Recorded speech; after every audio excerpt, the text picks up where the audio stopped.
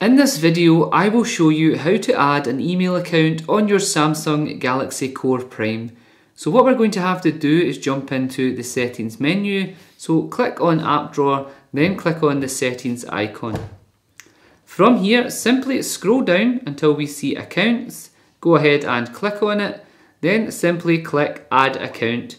From here, you can go ahead and add either an email address, a Microsoft Exchange address, or a Gmail account. So we are going to go ahead and show you how to do the Gmail account.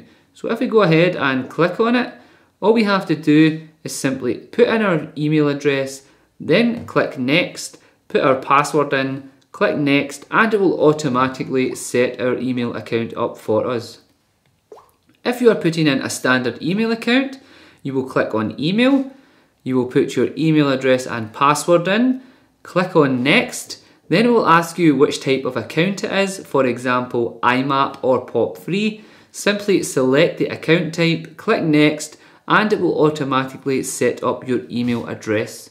So when you have done that, all you will have to do is go back into your app drawer, and as you can see, there is an email app here if you selected email, or you can go ahead and click on Gmail to access your Gmail.